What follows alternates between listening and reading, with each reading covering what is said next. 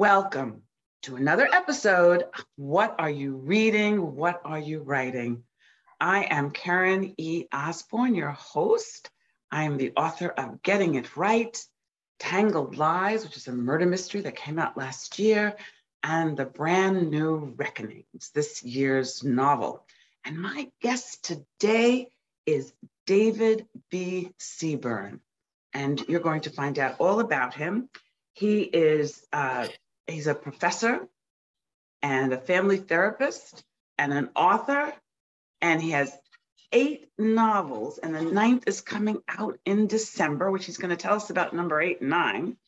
And also he has years of publishing creative nonfiction, of being published with his creative nonfiction. So, we've had some nonfiction writers on this show, but now in David, we have both.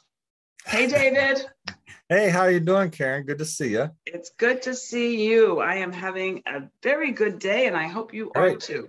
Yes, we are. We have nice weather here today. Good. And I hope all of you are having a good day. So, David, your writing journey has been very interesting as you've come through. Tell us about how you approached your writing journey and how you ended up in the novel business. Yeah, it's kind of circuitous. I think I really wasn't until I was in seminary in Boston, at Boston University, that I really began to think about language, words, and how we create with them. And this is really from studying a lot of Old Testament. So I learned about the power of language to make meaning through stories, which captured my interest from the very beginning. I started a church for 6 years, but then moved into the mental health field, became a marriage and family therapist. And so I've had more than 30 years of listening to stories of ordinary folks dealing with extraordinary circumstances.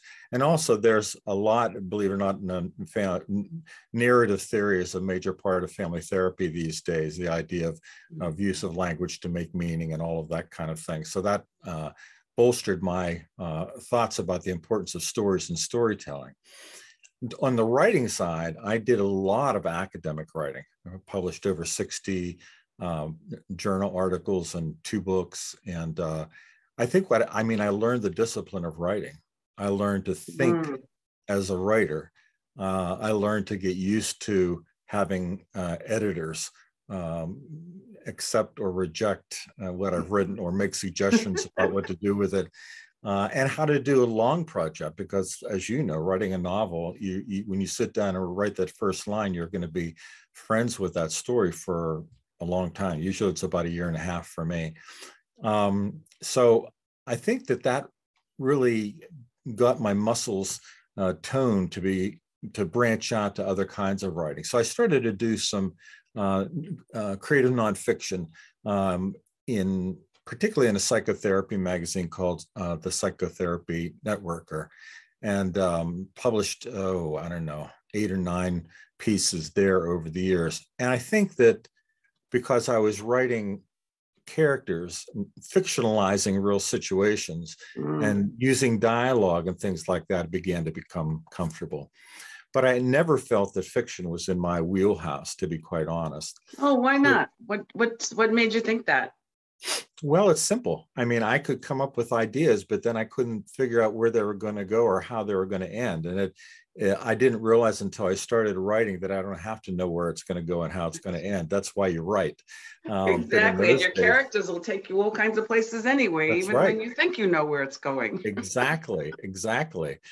So in 1990, I got the idea for a novel from an experience with a client of mine.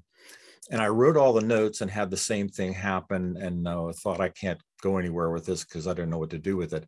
And so I kept the notes for 10 years. And then I read I think it was the novel, The Book of Ruth, which is a first person novel. Whenever I was reading it, I thought, I think I could do this. I think I could write this in a first person way. And so I started in about 2001 writing the first novel, and it it's called Darkness is as Light, and it came out in 2005. And then I've been, writing consistently now for, a little over 20 years. So that's how it started. Yeah, that's quite a journey. So I'm very impressed that you have two books, one out already, right? That came out last year. Yeah. And then you have another one coming out this year. Yeah. So let's first talk about the novel that's out now, right? It's Broken Pieces of God. Just give us just a snippet of what it's like. Yeah. It's about a family, as usual, husband and wife in their middle age, sons and daughters living in other states, dealing with what it means to be in your 20s and trying to work and find your way. And I wrote it in multiple points of view, so you get a sense of everybody's perspective on just about everything. The wife has recently been diagnosed with ovarian cancer, and the husband also just got laid off from work as his company was bought out by somebody else, or another company has taken over the company that he worked for. And the son and daughter, I won't get into all their struggles, but one of the main things is they share a significant tragic secret from whenever they were in high school, which eventually comes out in the story as well. So it's really a story about how ordinary people deal with extraordinary circumstances. And in this case, you're following the husband who becomes enamored with a statue of Jesus in a nearby church and goes there, although he doesn't go to church, to kind of meditate. And the wife, for her side of things, starts to figure out a way to defraud the IRS out of enough money for them to retire comfortably. So you have both ends of the spectrum in that one. That's very cool. And you're drawing on both your seminary life and you're drawing on your family therapy life, because we do write what we know. Right. Exactly. What we write. So Yeah. now you have a book coming out in time for Christmas, people, to buy a great book and give it to lots, buy lots of them and give them as presents. So tell us about the book that's coming out in December. Well, this one is called Give Me Shelter. And I actually did not anticipate it coming out this year. I really thought it would be next year, but I got things done early and got them in. And so it's coming out this year. Whenever after Broken Pieces of God, usually pretty quickly afterwards, within the next month or so, I start writing something else while the other novel is going through all the things that go through before publication. And at that time that I was starting this one, the pandemic was really raging. And I thought everybody's going to be writing something that's focused on the oppressiveness of the pandemic. And I thought, I really don't want to do that, but I would like to write about something that has that kind of theme to it. And the first thing came to mind whenever I was growing up, 1962, the Cuban Missile Crisis happened. And for me as a 12-year-old, it was extraordinarily frightening, and it seemed to just hover over everything. And so I took that as a first idea, and then from there, I came up with, he has an older brother who's leaving to go to college. He's in 6th grade. The brother is going to be a freshman, and they're being raised by the grandfather. So the other story is what happened to the mom and dad who have died. All the boys were ever told, because they were little, was that it was in an accident, but they never knew exactly what happened. So you have both of these things evolving down the track, so to speak, and the kind of merging towards the end of the story. And in some ways, it's as I think it wasn't intended this way, but I think it's kind of a coming of age story, particularly for the 12-year-old, the 17-year-old kind of going out in the world for the first time. And there are two other preteen kids involved in this as well. And for the grandfather, it's kind of letting the oldest grandson depart and also deal with the impact of the loss of his wife, which I won't get into, as well as the parents of his grandsons. Yeah, now, that's very intriguing. I should say these are heavy, but my books have a lot of humor in them. I really like to use humor because that's part of who I am. And it kind of comes out naturally in the way I write. So despite some of the heft of the themes, the writing also has a lot of humor, which I've gotten a lot of good feedback about. So I'm glad about that. Yes, that I admire. I have, it's so funny because when I do my public speaking, I incorporate humor all the time and I make Yeah. people laugh. But as a writer, I have a hard time with humor. So I'm going to look forward to learning from reading your books, because I'd like to get better at incorporating humor in my books. Yeah. My stories deal with heavy subjects as well. Yeah. So instead of throwing in humor, which I'm not good at, I throw in sex. What can I say, Well, I'll trade you. How would that be? You can take my topic and I'll take your topic. Pretty good. Well, you do approach these kind of what you called heavy topics.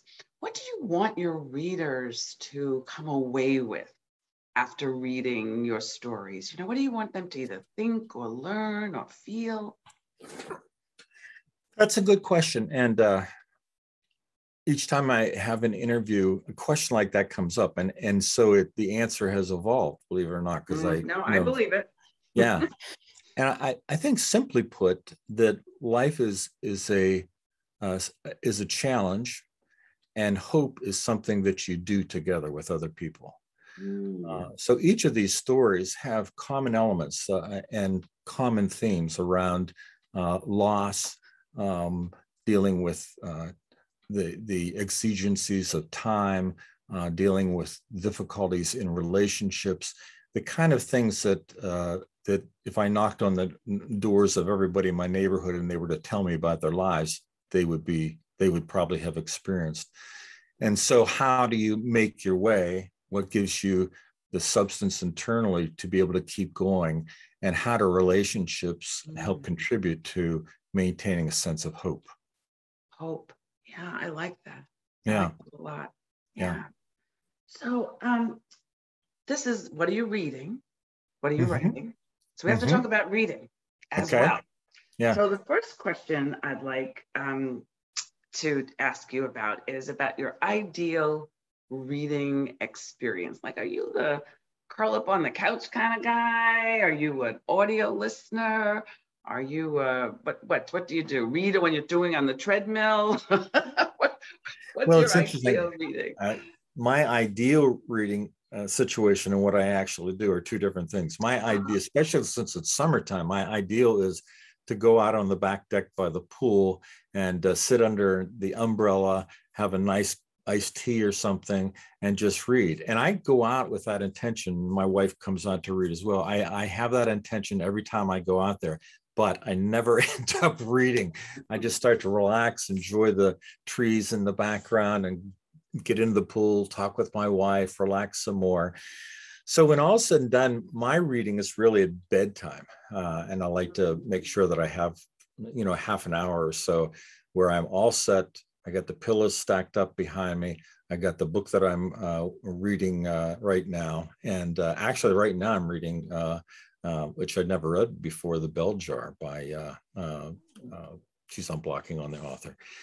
Which I hadn't read and was such a big story whenever I was graduating college. It came out in 1972. So I thought I want to read this, and I'm enjoying it very much.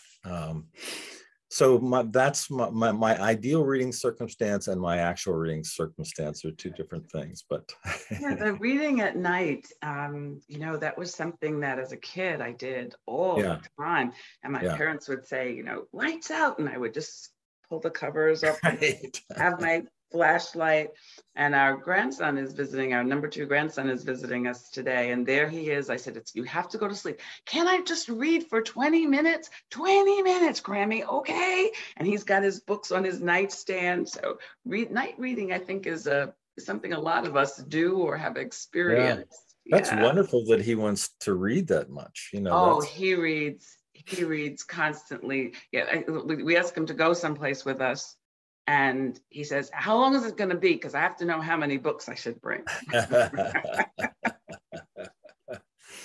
So do you have any books that you could recommend to our audience? I actually have authors that I would recommend. Okay, Anything cool. written by these authors. And Sylvia Plath is the author that I was blocking on the bell jar. Yes.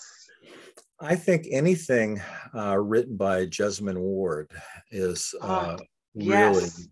I mean, I don't even know how to put into words what she's able to do with language and how she tells a story and how she gets at what the life experience of her characters is really like. And it's enlightening and enraging and sad and hopeful all at the same Yes, time. I love her. Yeah, she's really remarkable. I mean, I'm waiting for her fourth book. She's won awards for the first three, and I mean, big awards, National Book Award and all that. So I really like her. Colson Whitehead is another one who I really am enamored with, and read I think the last three of his books I've really, and he's really unbelievably versatile. He just goes in different directions and locks into whatever topic catches his fancy.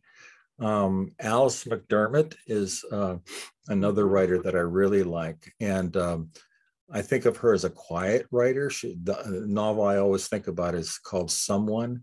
I don't know her.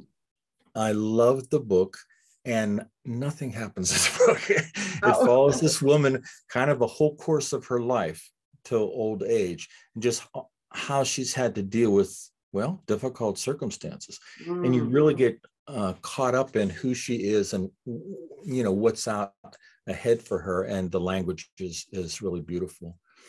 George Saunders is another one that I really like. His Lincoln in the Bardo is a fabulous book, and his short stories are, you should read his short stories. There's a lot of speculative stuff in there. I think the last short story collection was called December 18th, I think was what it was. Whenever I read him, I can't write like him, and that's not my area, but I feel like, wow, you can do anything. Yes. You can actually do anything because he's that creative. I find it's really great to read different genres. Yeah. You know, that then not just sticking in one's own genre. So that's really good. I cut you off though. So you have one more that you'd like to recommend? James McBride is another one who I really like. He's pretty special, and once again can kind of speak to reality in a significant way. Yes, I would agree. Agree. Those are excellent choices. I hope you guys were taking notes while David was talking to us. You were jotting down the authors that he recommended, and that you will not only look at some of those wonderful authors, but you will check out David and check out his book from last year and his book coming out this year. Do you have a copy of either book? Do you have a cover copy you could show? I have.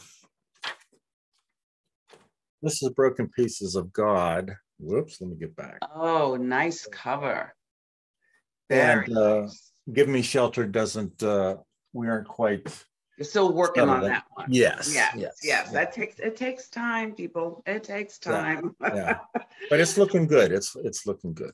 Excellent. Well, I want to thank you so much for joining. Oh, but where can our audience find you? At David B. Seaburn, all one word, .com. That's my website. Seaburn.com. Okay. Check them out. And we thank you, both David and I, thank you for being with us today. And we look forward to seeing you next time on What Are You Reading? What Are You Writing? And tell us what you're reading. We'd love to hear from you. Take care, everybody.